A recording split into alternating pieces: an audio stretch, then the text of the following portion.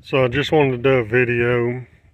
This is a new to me fuel tank. I'd looked all over our part of the country and couldn't find one.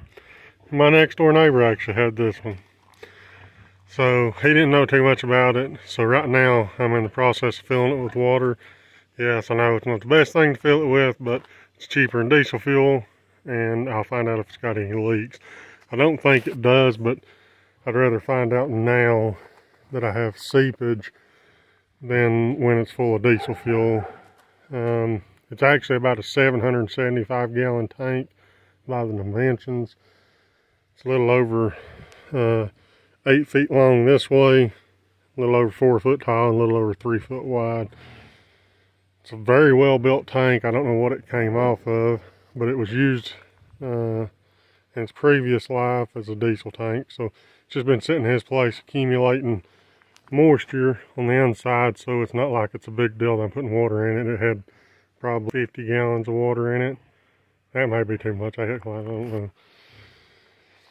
But, so, it's not like it's hurting putting water in it. What I'll do is I'll fill it with water, figuring that 3/4 inch hose will put out about 23 gallons a minute, so it'll take a little over 30 minutes to fill this tank. And once it's full, I'll let it sit for a while, make sure that there's no leaks or seepages anywhere, and then I will drain it and then let it air dry out. It has a 3/4 inch port on bottom, and then a 3-inch filler port on top, and another 3/4 inch port on top.